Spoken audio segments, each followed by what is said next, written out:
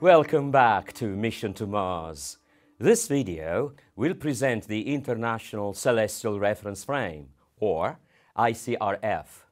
With respect to this frame, we will be able to determine positions and velocities of many celestial bodies.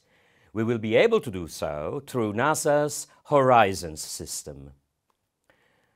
The following expression generates the vector acceleration A, velocity v, and position of a space probe orbiting a celestial body such as Earth. This expression is the vector acceleration A equals the ratio negative gm over r squared, with this ratio multiplied by the unit vector er, which points in the radial direction away from the center of the planet that generates the force of gravity. The vector acceleration A of a space probe is the rate of change of the vector velocity v of the probe with respect to time.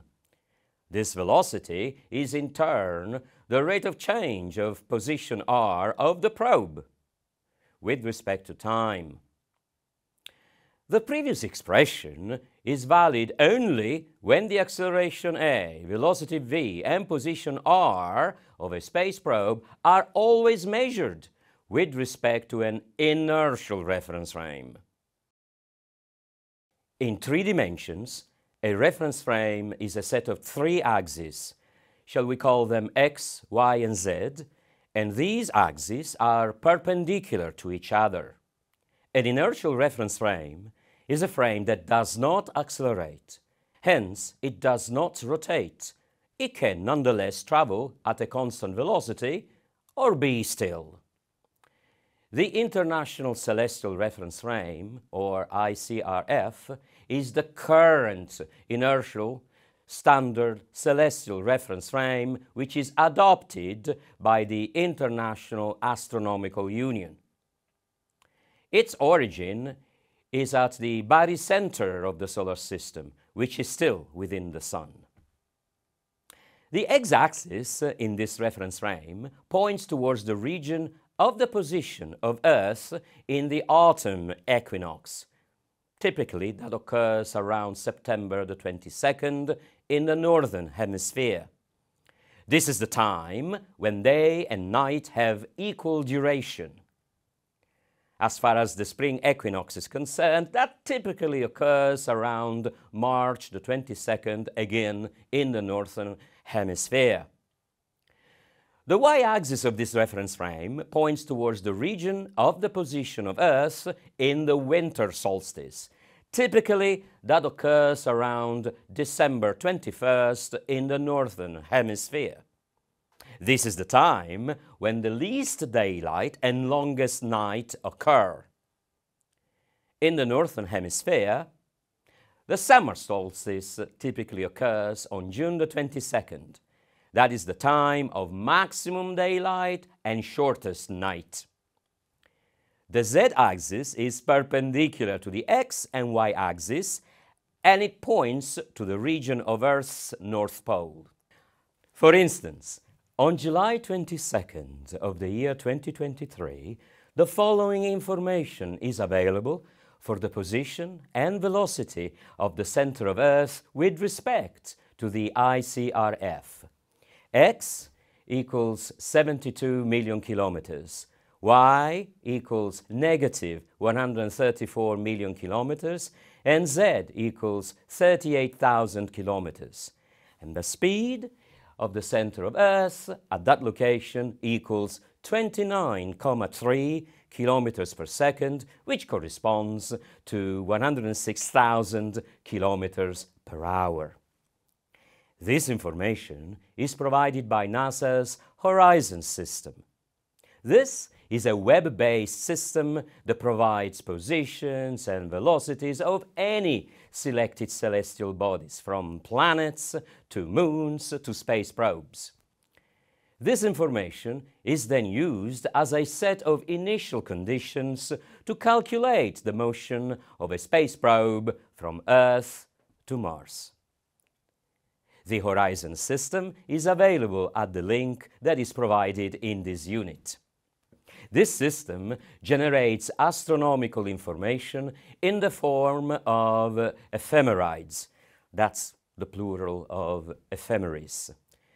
An ephemeris is a table of position and velocities of celestial bodies. When the horizon system is accessed, the home page presents the user with 5 options. 1. Ephemeris type. 2. Target body. 3. Coordinate center. 4. Time specifications. 5. Table settings. Let's review these options one by one. The first, the ephemeris type. We will always select vector table for this type. This will provide the Cartesian coordinates and velocity components of the center of a selected celestial body. The second, target body. Click on the Edit button. Enter the name of a celestial body, for instance mass. That should be done in a search field, and then click on the search button.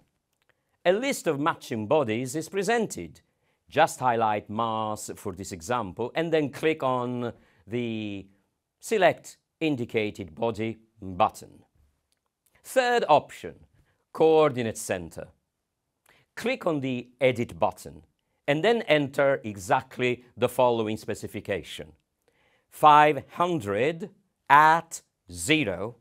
This should be entered in the related search field and then click on the search button. This will select the origin of the International Celestial Reference Frame, which is what we need. Fourth option, time specification. Click on the Edit button that you will see. Choose a method for specifying output times as well. We will always select the Specify Time Span option. Next, we need to specify the start time and the stop time for the requested ephemeris. The format of these times is year, month, day. For instance, for the 22nd of July of the year 2023, we would enter 2023-07-22. The step size is an integer, typically 1 day, when we wish to specify initial conditions. After all of these selections are made, just click on the Use Specified Time Span button. Fifth option, Table Settings. Click on the Edit button and for Select Output Quantities, choose option 3, State Vectors. For reference frame, select ICRF. For reference plane, select ecliptic XY plane. This is just the plane of Earth's orbit. For vector correction, select geometric states. For output units, select kilometers and seconds. And then check the option for vector labels. You will see 2 additional options. Output TDB-UT, just leave this option unchecked. You will also see another option, CSV format. Leave that option unchecked as well. The option Object Summary will have to be checked. Next, click on the Use Specified Settings button. At this stage, the horizon system returns to the home page and the ephemeris of the selected body, according to the settings that you specified, is ready to be generated. To generate it actually, click on the Generate Ephemeris button. The system will then generate on the home web page a table of position, coordinates, and velocity components of the center of the selected body. To download and save these results in a text file, click on the Download Results button. In the next video, we will determine trajectories of celestial bodies and spacecrafts using the ephemerides as initial conditions. Thank you very much and goodbye. Dankeschön und auf Wiedersehen.